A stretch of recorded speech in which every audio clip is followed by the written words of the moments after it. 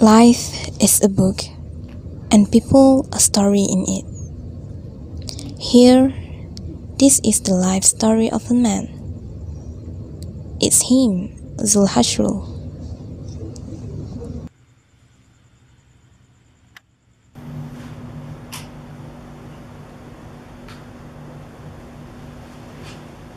Hey, do we have meeting today? Yes, it will be held at 1 p.m. I think. Alright then. Fazana, have you heard anything about Zul? What happened to him? No, I don't know either. It's been a week he didn't show up over here. But I think I saw him a few days ago in a bad condition. But I'm not sure if I mistook him with someone else maybe. Okay. It's okay, Fazana. Just forget it. Let's back to our work. Okay. Okay. Thank you. Okay.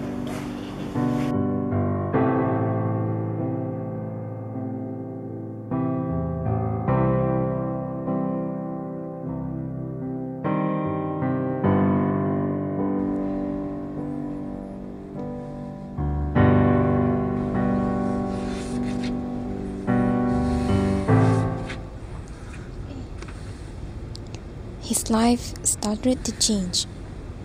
From happiness, it turns to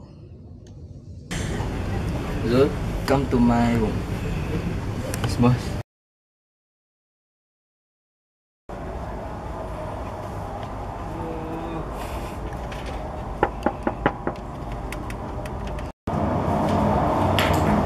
Yes, boss.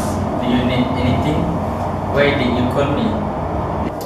I'm very disappointed with your achievement lately. What happened to you? Are you deaf? I'm sorry, boss. Zul, I can't stand with you anymore. Please get up.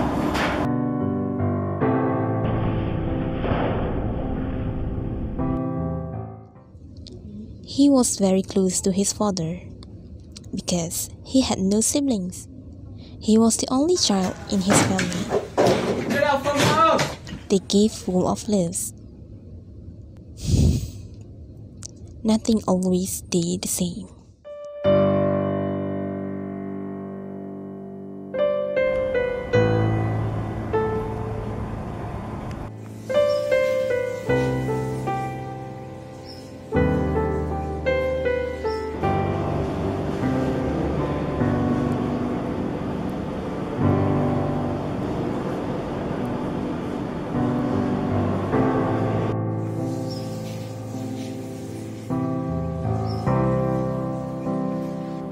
It's always like this.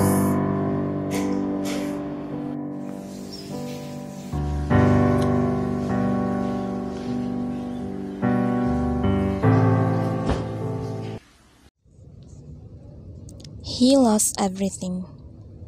His life has no direction. He was like a rolling stone, rolling, rolling, and keep rolling. He turned to someone else that he didn't even know.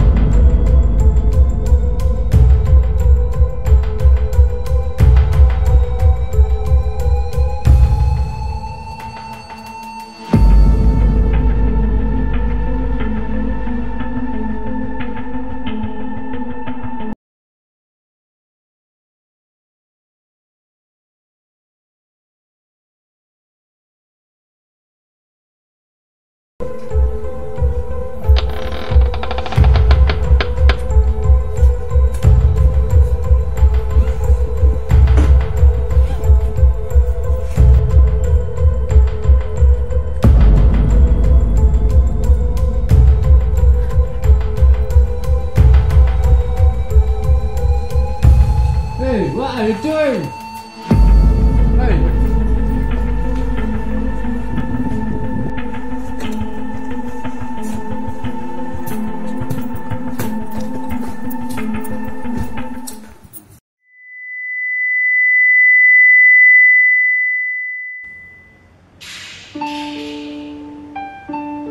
Hello?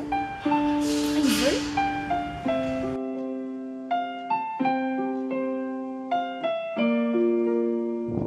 Hello.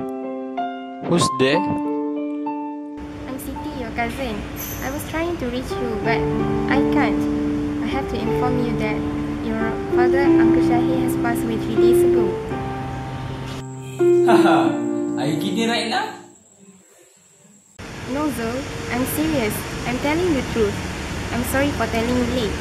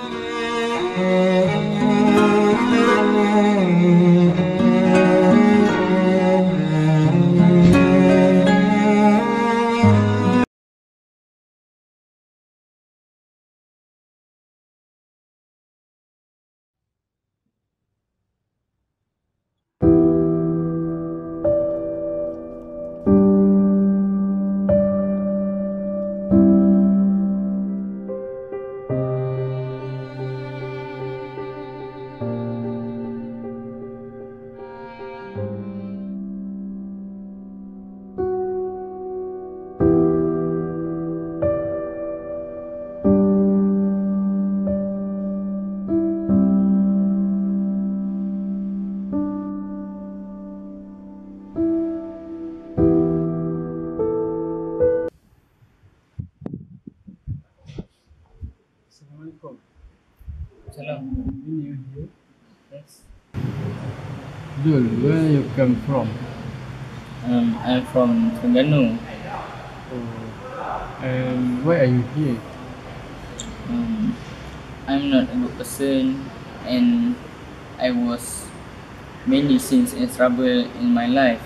Honestly, it's been a long time. I abandoned my obligation as a Muslim. Everyone deserves a second chance in their life, so I think I can get you to the right path if God will, insyaAllah.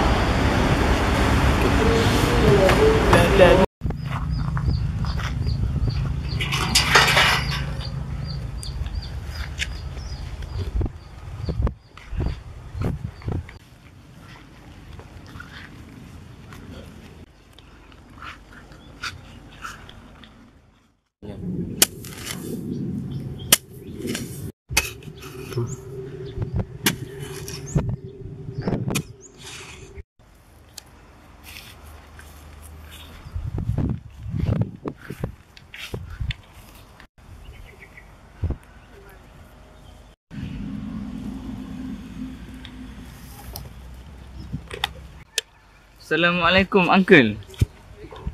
Salam. May I ask you something? Yes, you can. Do you know Encik Shahid Grace? He was died about 3 days ago.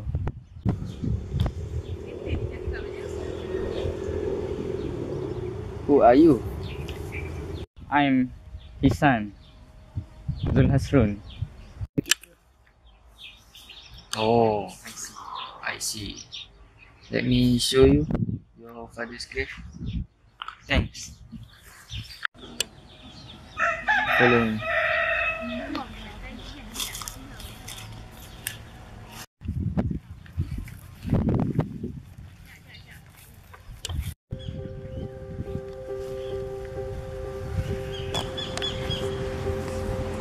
Dad, I miss you.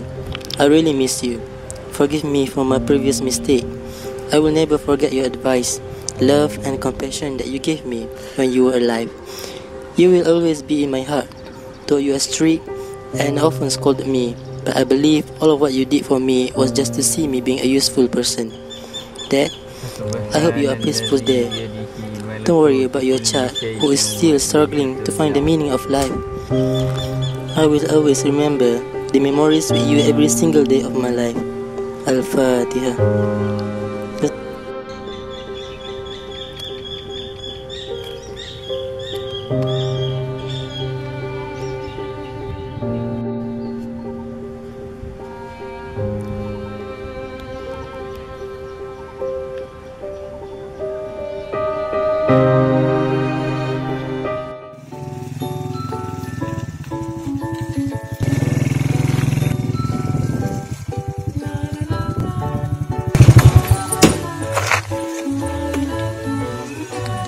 Assalamualaikum. Waalaikumsalam. Are you Mr. Zulhasrul? Yes, I am. Oh, here's a letter for you. Thank you.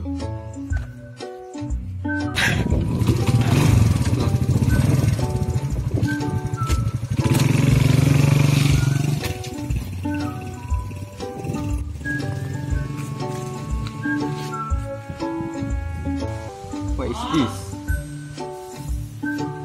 Offer letter?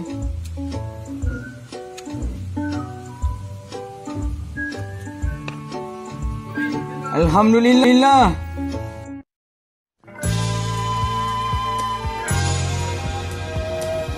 After 1 year, his life changed.